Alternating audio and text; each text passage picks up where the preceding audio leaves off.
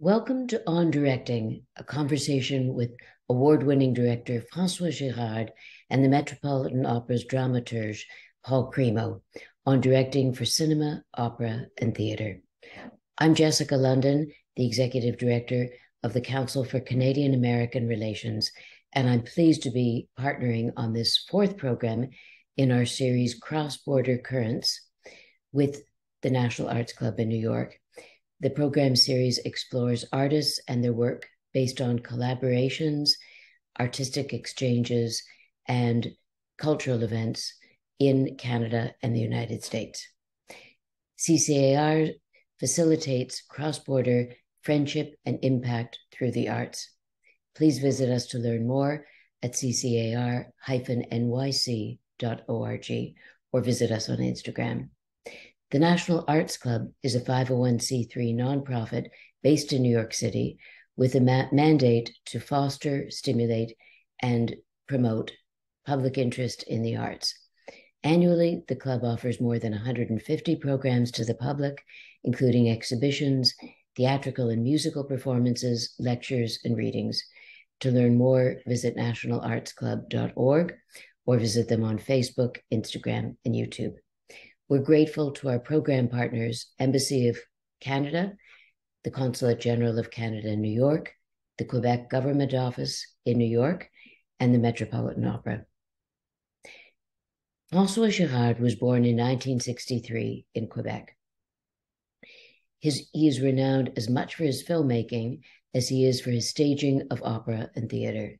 His productions include 32 short films about Glenn Gould, The Red Violin, Cirque du Soleil's Zed and Zircana, the Metropolitan Opera's Parsifal, The Flying Dutchman, and Lohengrin. His play, The Hunting Gun, is currently running at the Baryshnikov Art Center in New York, and his forthcoming film will be Portrait of the Mind. Paul Cremo is the dramaturg and director of opera commissioning program at the Metropolitan Opera. He has supervised development on new operas, including Nico Mully's Marty, Matthew O'Coin's Eurydice, Ricky Ian Gordon's Intimate Apparel, and Kevin Putz's The Hours. He was formerly an artist and repertoire executive for Sony Classical Sony Masterworks and has served as a member of the Pulitzer Prize music jury and the Tony Awards nominating panel. Without further ado, I turn today's conversation over to Paul Cremo and François Girard. Thank you.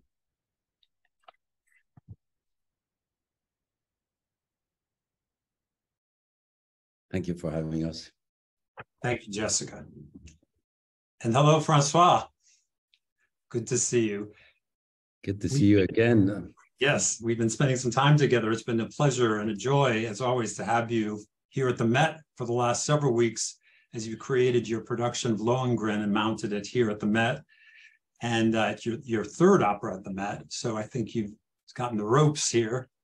But we also have the history going back to, as Jessica mentioned, I was a soundtracks executive at Sony Classical several years ago. We met first over 25 years ago when we worked together on the soundtrack for The Red Violin, now having its 25th anniversary, amazingly.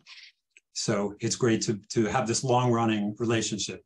Something to celebrate. And then yes, like it's like what ties us is also our friendship with and collaboration with Peter Gelb. Who's been a great supporter, even back with 32 short films about Glenn Gould, because this is how I actually got to meet you and Peter, because the Glenn Gould movie was Glenn Gould was a CBS artist and therefore became a Sony artist. And then when I did that film, like we had to collaborate with Sony, and then that was the beginning of what you described as a 25 years collaboration. Yes, I remember how excited we were when 32 short films came onto our radar, and what a singular vision you displayed in the film, and how thrilling it was to see someone making a film who could understand how the importance of music and how music and film could work together to create something that's sort of greater than the sum of its parts. has music always been so central in your life? Well, I guess I should admit that there's a failed musician in me somehow. Yeah, music was always around, and I've always played music as a dilettante, and I think I grew pretty young. I grew to trust music better than any other language. And as I developed my work as a director, like music, as most director will say the same thing, like music is a very powerful vehicle for emotions and narrative elements. But I think over the years, like I really got to develop that, and opera work came to enrich that, and then making all sort of relation also between opera and film. At first, my appearance on the opera scene with Stravinsky could have seemed quite accidental. It was an offer that I got, and I accepted it. But as I continued to direct operas, like I'm the links and connections between opera and film became manifest in all sort of ways. Like we can say that cinema and film is born out of opera. The 19th century Hollywood was the Italian operatic scene. And then there's all sort of like, there's a real continuum beyond just the music level. There's a real continuum there. So I guess that I ended up making sense of all those various experiences. Were you growing up in a family that was particularly musical or artistic? Were you encouraged in those forms? Yes, I mean, my parents are liberals that like valued education, so there was all of it was available to us.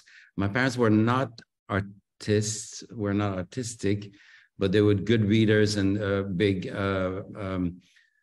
supporters of culture. And I had my sister Sylvie, who played piano like nonstop forever. And I was younger, I was 6 years younger than her, and I would just play Lego next to the piano. And I guess that was my first training, hearing Bach and Mendelssohn and, like the piano repertoire of young students. And I played myself as a self-taught dilettante and became a closet pianist somehow, and always had a piano with me. Like, and now I have a really good one, but that's nothing public. But this, of course, like informed my work as a director. Yes. So certainly, the music has been central to many of the projects in whatever medium you've embraced over the years, but also theater and literature. And I think about some of the plays, the classic plays. You've directed, Waiting for Godot, The Trial, novels you've adapted like Silk, and what's your new piece, which we should talk about, The Hunting Gun. So that literature and theater have also informed a lot of the work that you've done. Yeah, but all these mediums connect. Like Wagner used the word, created the concept of art total. I think cinema is also born of that, like where you find in opera and cinema the convergence of all mediums that you just described. So, if I was asked to design a film school, I wouldn't teach film. I would get the students to learn literature, painting, music, and all of those mediums that create l'art total. Today's art total is in some ways like the most vibrant one, the most living one is the cinema.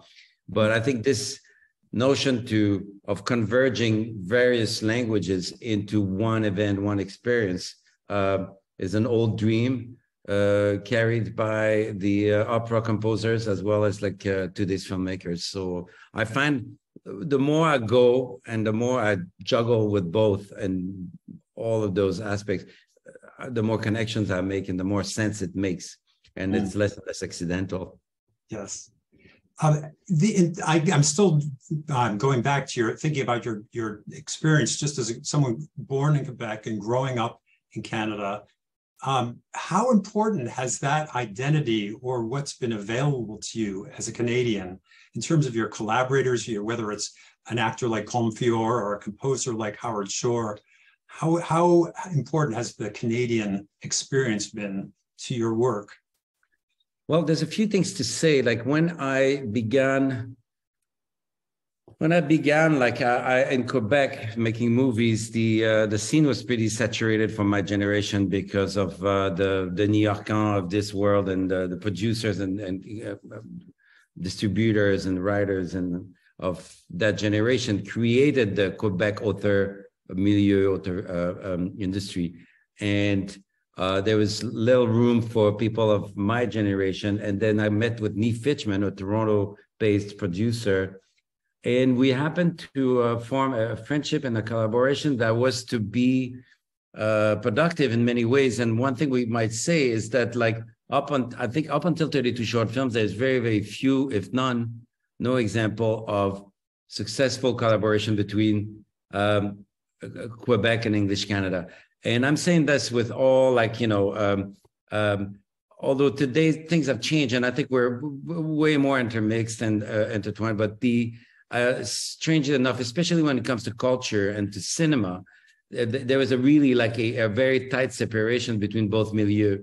And to jump the fence, like in the end, like I ended up being part of that generation that was creating, like a few decades after Quebec, in Toronto at least, the Atom Egoyans and Patricia Rozema and Don McKellar of this world became my real colleagues, my film family. So I'm like, I think probably one of the rare example, and Niamh too, like of breaking that border, breaking that separation. And I think that was highly informative because it brought me, I remember being nervous about doing a first film in English for all sort of reasons. And then the next news is we're doing a film in 5 languages. And now, like, with my sound people, like sound engineer, like Claude Lahaye, like we were just counting recently that we have recorded dialogues in 17 languages.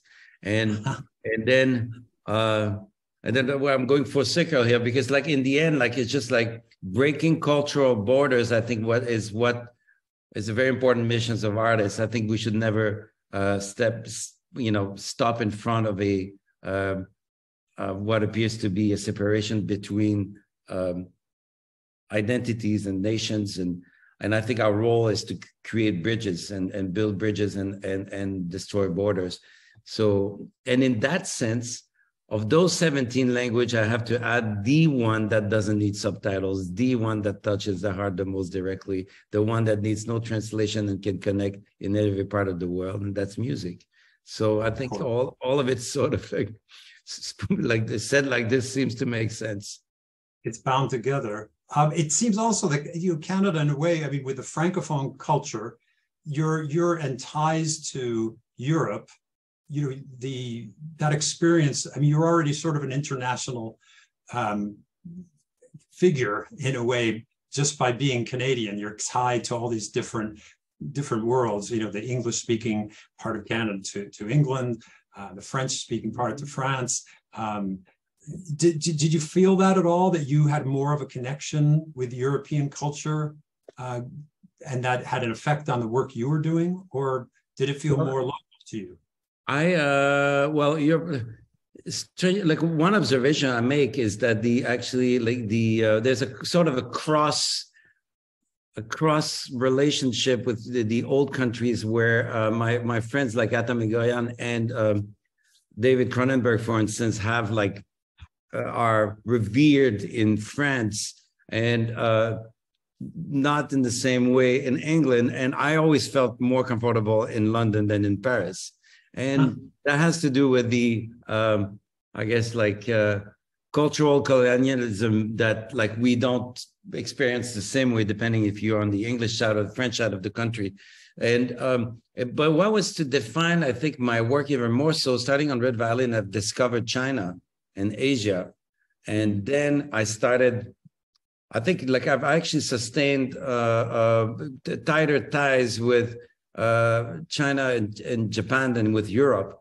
And I have grown projects in both countries and visited like numerous times Tokyo and Beijing and Shanghai and Hong Kong.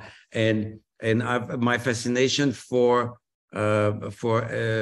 Asia is a way to overcome a great lack we have in our education, us like in the Western world, where we think that we've invented everything, mathematics, medicine, and so on.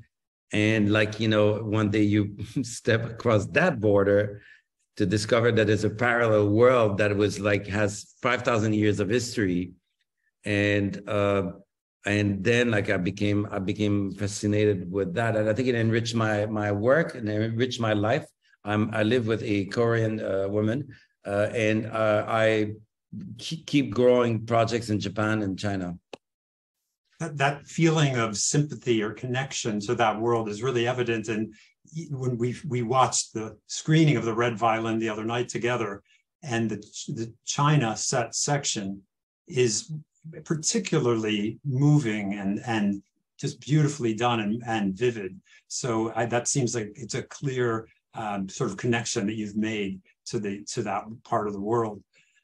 And I wondered, you know, with your production of Lohengrin that's playing now at the Met through April 1st, I should tell everyone, the birth of that project came through first producing the opera with the Bolshoi Theater in Russia. And therefore you expanded even further your connection to different nations. Can you tell us a little bit about that experience?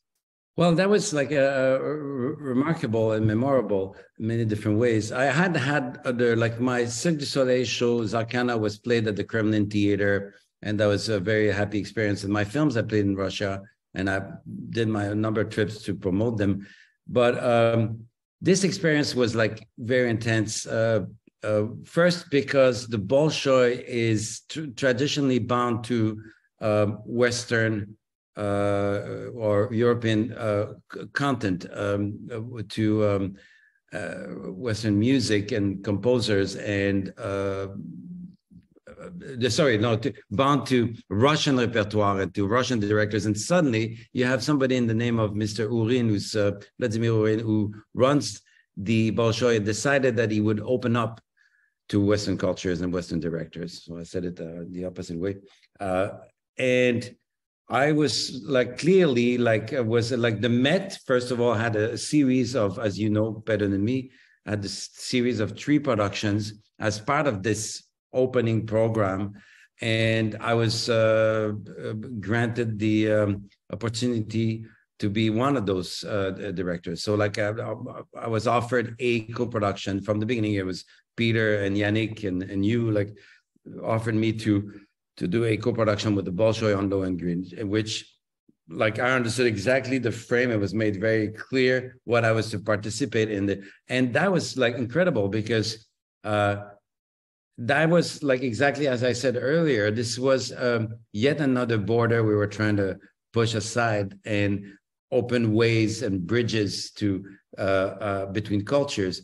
I think that's like, you know, something that I cherish. And I think if I have to contribute to this world, that would be my humble little contribution as an artist. Then came various difficulties, the pandemic, and then like the Met lockdown, and then I arrived in Russia with Omicron, and then we were battling like a really difficult production because half the cast was sick all the time, and we had to separate the soloists from the choristers. And as we were about to plant our flag and like just be like, you know, like bring that to fruition with, and it was very intensive, also very satisfying because these experiences, we bound us together. Like with Mr. Urin, we would meet 2-3 times a week to strategize against Omicron and as we brought this home, like the day we premiered Lohengrin at the Bolshoi coincided with the Russian invasion of Ukraine on the same exact day. and then at first, like you just like I was numbed by it because I was already like in my own invasion of the Bolshoi with so many people on stage, like so like there was no room to absorb the full extent of that event at that very particular moment. But it was very clear that night that something very special was happening in the theater, and that something special is, in retrospect, after meditating on it for weeks and months, writing about it even, is that like in the room, like we had like a fair amount of Ukrainians sharing the seats with the Russians. Same in the orchestra, same in the chorus. Our Elsa was Ukrainian, crying in my arms a few minutes before the curtain went up. And because her mom and her sister were still in Kiev. And suddenly the theater was invaded by this energy that I had to admit, beyond my vanity and egocentricity, like was way beyond what we were doing there. Like we were just a vehicle of something way bigger than our artistic expression that night. Like the theater became the place where Russians and Ukrainians manifested their opposition to war, basically. And like there was a manifestation of solidarity among those people. We happened to be part of them almost by accident, but we were there. And it was palpable that what was happening, and it reminded me. And I actually, like, we all know what is our function, what is the function of theater, but more clearer than ever, it was the theater was shown as the as the ultimate meeting place for humans to make sense, gather and make sense of the chaos we all live. And that has to be, we need to remember those moments, because too often I think art and theater and opera and film are seen from the entertainment of the few, of the educated, and but these gatherings respond to a fundamental need of the human race, and we have to acknowledge that. And I think it became my little mission in this big world we live in became even clearer, and I think it already affects the choices I make for my future. Well, it's interesting that even though I imagine most of the Lohengrin production was conceived long before these cataclysmic world events, it somehow seems completely timely watching the production. And I should say to our viewers, the production is a spectacular, stunning one, dramatically and visually. But there is a sort of a sense in the piece of a battling of worlds, a battling of an old way, clashing with a new way, and who's going to win, and where is the place for nobility and decency and love in this world that you've set in a sort of, it has the feeling of a sort of bombed out post-apocalyptic landscape. And it felt even more, sitting and watching the production, timely, and to be speaking to where we are right now. What is the world that we want? And how are we going to come together? And how will we work our way through these clashes between these opposing forces? So I can't even imagine how you were generating this even before world events seemed to give it an extra dimension. Yeah, and then there was absolutely. Like it took a whole different perspective and read, and also put that in context that Wagner was not played on the historical stage of the Bolshoi since 1963, Lohengrin since 1936, and the war that opposed Germany and Russia has everything to do with it, and so there's deep wounds there that were to play Wagner at the Bolshoi had that meaning to start with. There's already a fair amount of war collateral damage.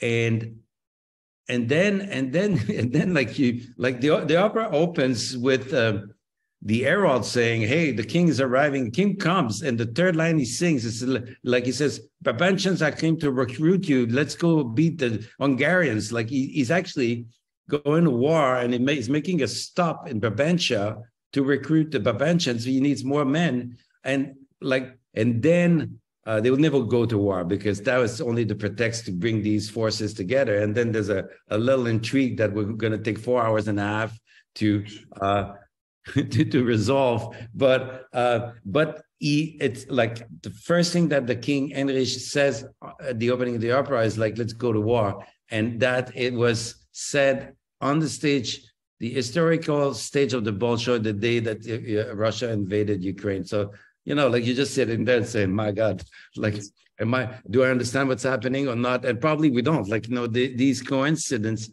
carry so much, and we're just like at the crossroad of very big currents, much bigger than any individual can, you know, understand.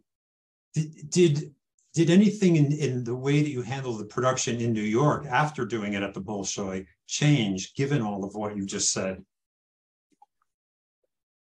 No, but I wouldn't say directly like that because the production was conceived. So like we didn't change the concept or but what changes my commitment to the stage, to this event. More than ever, I was grateful to be sitting among 3,900 people and having something to do with the experience of that day, the energy in the room. This is extraordinary. This is 3,900 New Yorkers who put their phones aside, their jobs, their whatever they have in their life, their busy life. God knows New York is busy, and gather for 4 hours and a half. And then for you and me to be a part of this, to be facilitator of that, I mean, for me, that's what changed. It's like that mission of ours became clearer. My commitment became more militant and more than ever. And also like add to that there's been a lot of discussions about live and Zoom performances and this and that. The theater is our modern chapel. This is where we can together elevate ourselves into some kind of a smarter meditation. And I'm not saying smarter in the sense of elite. This is the time humans need to try to figure out traffic, chaos, anarchy, and God knows, like this is our life. Like, you know, that we're surrounded. There's a moment where we can stop together and hold hands. I've talked to several people who said that even though the opera is, you know, it's a fairly long opera, but that they felt like the time just disappeared because you enter this world that you've created so vividly and so beautifully. And because we need more than ever a space to be together and to experience things communally and to sort of meditate on these big questions that the opera addresses and that we're all facing in life today. I found that several people have commented on that they just enter that world and they go through this experience and they're really immersed in it fully. Paul, like you will remember how, I mean, this is something I am fully aware, and I'm working, like consciously working on that because, well, first Wagner opera I directed was Siegfried. There's 3 hours, 45 minutes of music in Siegfried. And then the next one is Parsifal, and that is 5 hours of music. And now this one, and right from Siegfried, that was by far the longest piece I had dealt with. And I was very conscious of needing to reshape the clock, like to try to remodulate time. And when I came to Parsifal, I think that was like, you know, my experience with Siegfried was very informative and helped me a great deal. Like with like, and in here again, I think if you remember the overture of Parsifal and this overture, first thing you do is say, okay, now we're going to watch a moon for 1:45, cross the frame, and the next one will be a little faster, and the next one will be a little faster. So we enter into a mantric contemplation of time. And the next thing you know, like you've done 15 minutes of the opera in one gesture, and everybody's like reset their clock. And then there's a factor, I think we have staging, directing in general. Staging is like, we're in a time manipulation. We're in a time sculpture. And I've grown very fond of that aspect of thing. I think this is one place where I think we can make the biggest impact is by reshaping the time frame. And that I think is a very important aspect, especially in a long opera like Lohengrin. And there's like I've developed my little techniques to do that, but I think this is what one big important aspect. Well, that's an especially important gift for audience members in a Wagner opera, especially today when our sense of time has really been sped up by social media and film editing and all those things. So it's a really singular achievement to be able to get us into a completely separate framework of time and a sense of time that allows us to receive the music and the pacing that Wagner has created, that's organic to the piece. And your use of film projections is it's just interesting, given your film background, that this is a world where your film manipulates time through editing and camera work, and you are able to call on your film expertise as well as your staging abilities to make those two things come together to create this different world with its own sense of time. Yeah, like well, one thing I say, like this time discourse that I give you now, like, you develop over the years, but I can tell you that it was originally shaped by a negative experience.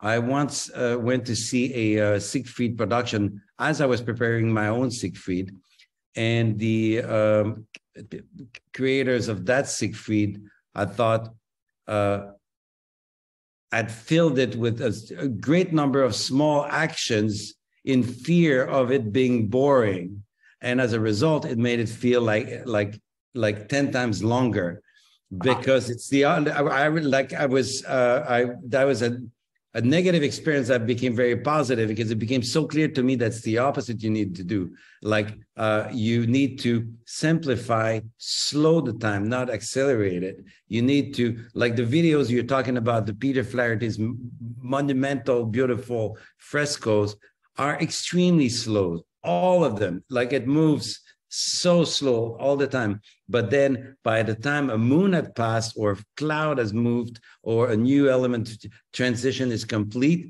you got 10 minutes, 15 minutes checked.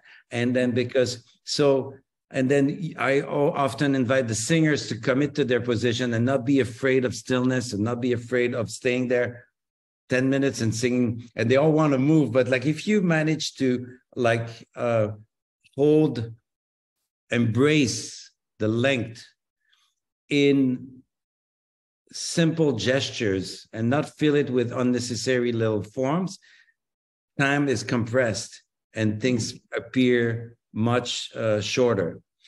And I mean, that's, my little time theory on stage. Oh, it's fascinating. We as audience members really absorb that and take it in and are changed by it. I mean, that's a remarkable thing, that transformation that occurs, and a transformation in a perception of the world and of time. And then I'm curious how this experience then did it have any effect on, as you move to your next project, The Hunting Gun, directing a play on a very small scale compared to the huge scale of the Metropolitan Opera stage with a chorus of 130 whatever people and a giant orchestra and cast and actors and dancers. What was it like to shift to a completely different scale? Well, quite some time ago, I did my first one-man show in 2001, I think. and there was Alessandro Barrico's Novecento. And I've grown super fond of the small form as a complement to the bigger form. Like bigger form being those operas I've done with you in the Met and or Cirque du Soleil shows, or like larger movies where you have you're granted the privilege of large cast and special effects, or like you have large cost, a big deployment of resources. And I found extremely healthy to go back to the essential, to go back to the small form where you're deprived of all protections, where you're suddenly naked in the middle of an empty space, and work with only the essential, something to be said, somebody to say it, and someone to listen. And what's missing, you actually work from the completely opposite starting point. And this is how I grew really fond of the extremes. The middle, I'm trying to avoid, but I keep bouncing back from one to the other. And I've done 4 one-man, one-woman shows. And Hunting Gun is one of them. But the particularity is that this time, the rehearsals even overlapped. In the week prior to the premiere of, during the orchestra rehearsal premiere of Lohengrin at the Met, when we get in orchestra rehearsals, there's day off because you can't have the chorus in the orchestra every day. So you have an orchestra rehearsal, a day off, and I would interlace them with my rehearsals on the other side with Mikhail Baryshnikov and Miki Nakatani for Hunting Gun in the same week. And now they're playing at the same time. On Saturday, I saw both in full length, and yesterday I saw Hunting Gun, and I went to catch the third act of Lohengrin, and they are completely opposite forms. And to me, for me, it gives me, I think one informs the other. And I have to say that the difficulty, I think that Yannick Nézet-Séguin would feel the same. Yannick recorded a solo piano. He's not even established or renowned for his piano playing. During the pandemic, he went out and recorded a solo piano. How courageous is that?